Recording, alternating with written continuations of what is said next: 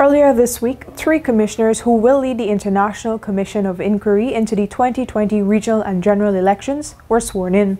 They are retired Justice of Appeal of Turks and Caicos Stanley John, former Chancellor of the Judiciary in Guyana Carl Singh, and High Court Judge in Belize and former Acting Justice of Appeal in the Eastern Caribbean Supreme Court, Godfrey Smith.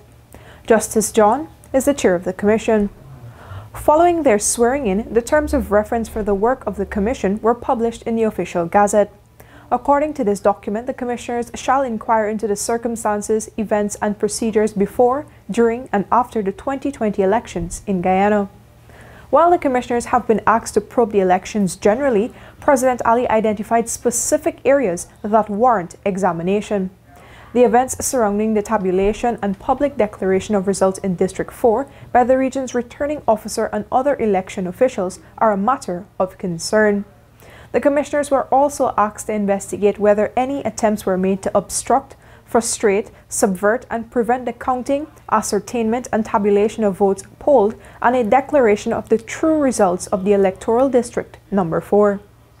This district was particularly contentious during the March 2020 elections as the then returning officer for Region 4, Claremont Mingo, declared unverified results for the region.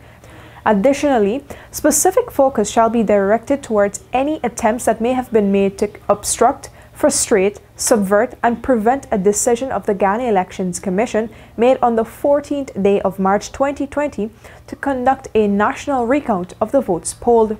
And finally, the commissioners have been asked to specifically examine the conduct of the Chief Elections Officer, other election officers, and others. Upon the completion of their work over the 7 months, the commissioners have also been tasked with making recommendations for the improvement of GCOM.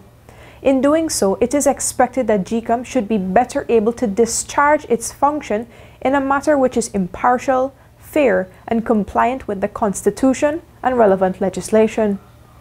Reporting for the newsroom, I am Vishani Raghaber.